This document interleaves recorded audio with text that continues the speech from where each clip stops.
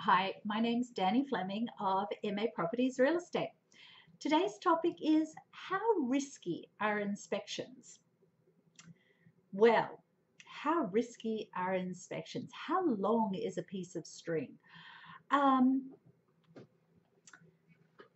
so it depends, part of it depends on the buyer's agent, how experienced they are. It's obviously, well, first off, I should qualify. An inspection, an offer with an inspection versus an offer without an inspection, go with the one without the inspection. Absolutely 100%. If the other terms and conditions are equal, go with the one without the inspection. To be honest, it doesn't matter how well maintained your home is or how not well maintained your home is. It's all about the buyers. It depends on whether your home is a first-time home buyer price point. It depends on whether your home, the buyers are reasonable. It depends on whether their buyer's agent is an experienced buyer's agent who's giving the buyers good advice.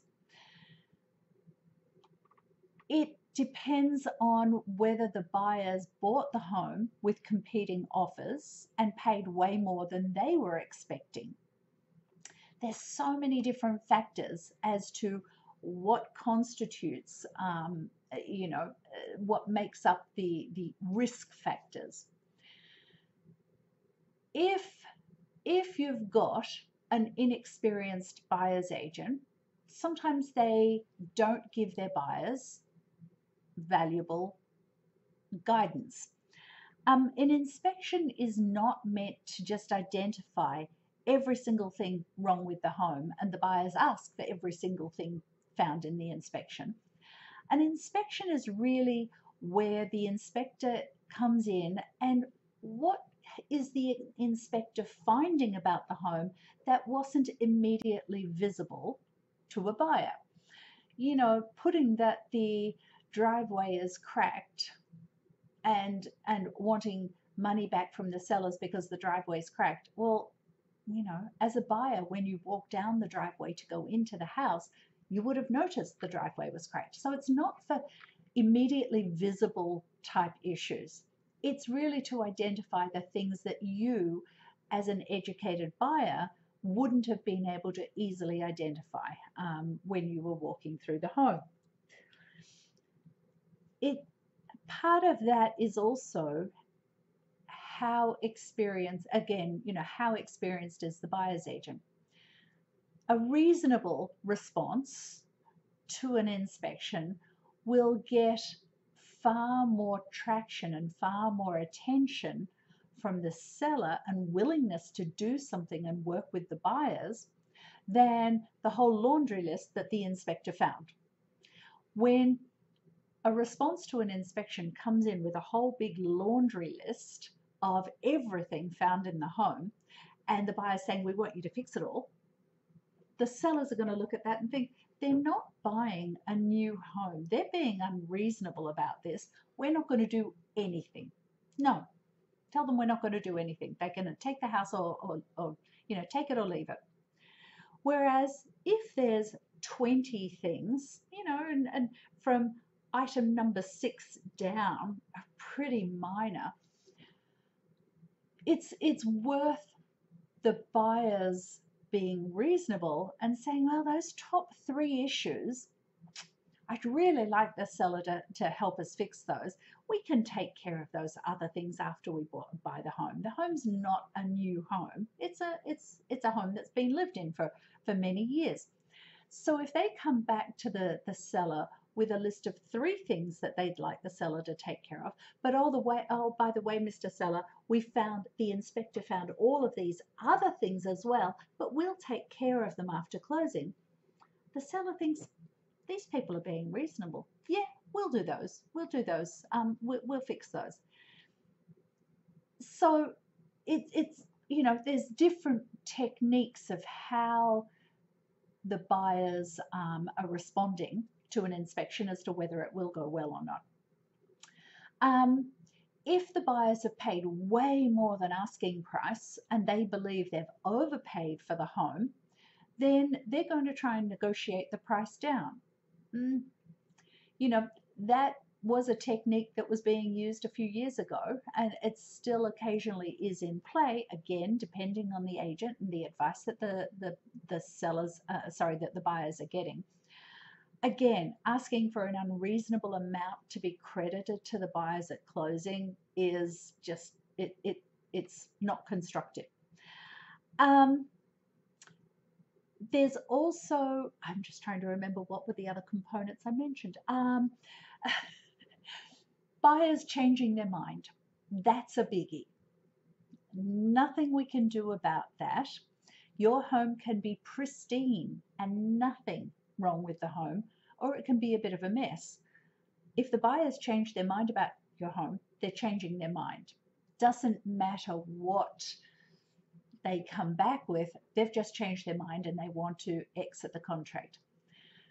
So there's a whole lot of, and the inspection really is another opportunity for the buyers to renegotiate the price from what they originally negotiated to buy the home for.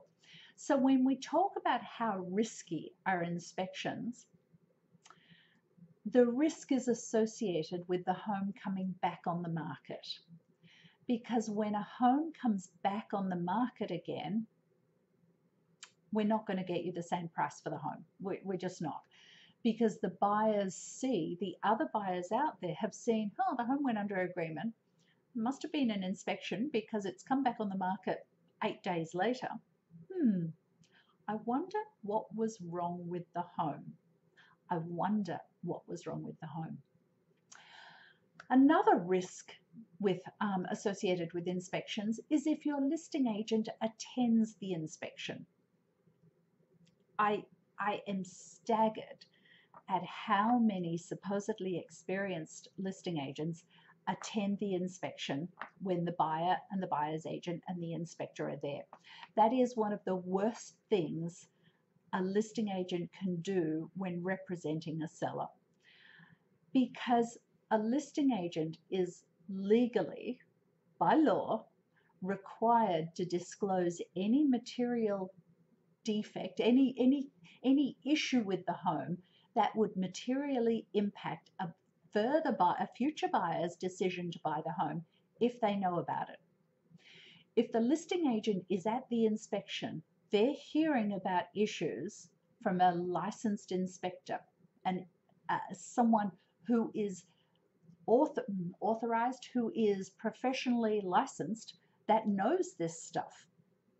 So if they hear information about your home at the inspection and the buyers exit the contract, guess what? They have to tell future buyers about this legally. So, and that's a bad thing. That's a bad thing. And as a seller, if a buyer is negotiating on the inspection, and you've done a seller's disclosure beforehand, and the buyer's negotiating on this, on the inspection, don't ask for the inspection report, because whatever you find in the inspection report, you need to update your seller's disclosure because you now know about it. You have to disclose it if the buyer exits the contract. So there's all of these facets associated with an inspection that makes them quite risky to have. So